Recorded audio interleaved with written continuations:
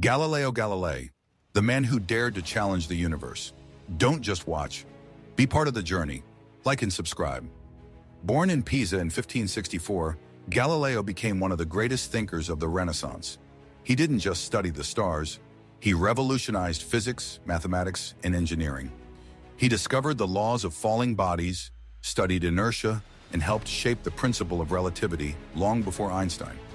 Galileo invented an early thermoscope, improved the telescope, and built precision instruments like hydrostatic balances and military compasses. With his telescope, he shattered centuries of belief, spotting craters on the moon, sunspots on the sun, Saturn's mysterious rings, and the moons orbiting Jupiter. Most shocking of all, he proved that Venus orbits the sun, evidence that Earth wasn't the center of the universe. But the truth had consequences.